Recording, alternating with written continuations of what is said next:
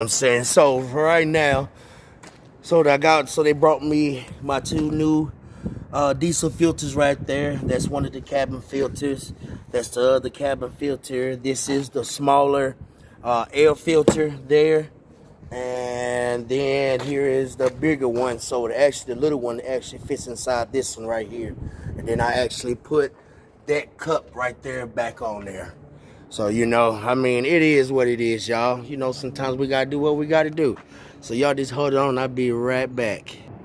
Yeah, so see, on some of these filters here, man, we got to take these sensors off the old ones and actually put them back at the bottom of the new ones here this way, which I'll show y'all just a second.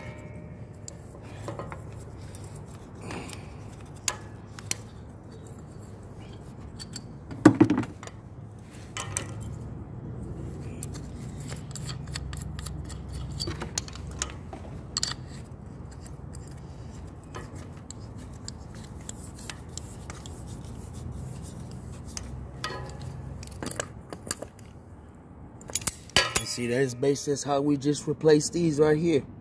I mean, sometimes it is a pain, but it is what it is. You know, this little sensor here let us know when there's water in the diesel that's not supposed to be off in there. See, taking them off is the easy part. Putting them back on with this little clip right here, it's the hard part, man, because you got to turn it with all your might and strength. Now, there go both filters back on there. Now, the really tough part sometimes is getting the oil filter off with the hydraulic hose right there in the way. Then we have to reach all the way down there to open up the valve to let the oil drain.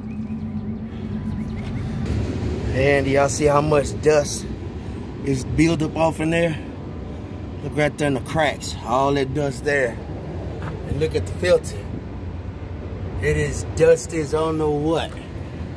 Let's see what we got here. Look at that. Look at that. Look at that, man. That is dirty right there. Golly. Look at that. All that dirt, y'all, just came out this filter right here. Look at that, man. Full of dirt. That's what we got to deal with sometimes. Yeah, so these two right here are our air filters here, which this one here just basically just fits inside of this one here. And like you don't want to go in. But basically all it does fits in it like that. And then it gets pushed on to, if I could get it up off in there with one hand. Sometimes they don't want to go correctly. There, and then basically it sits up off in there just like that. Then I put the cap on, and that's all she wrote on that one. So now we to the part of changing the oil, which I already got the old one off. There's the new one there, and then on this side right here, there go the oil right there draining there from my little hose right there. So it's a little old valve that we open up on this side right here. And it just releases all the oil that's in the pan from one side to another. And then boom, you done.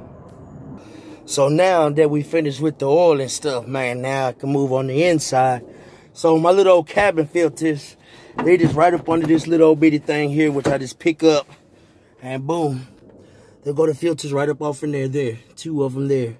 So most of the time, this does stay a little bit clean, but it does get dusty over a period of time.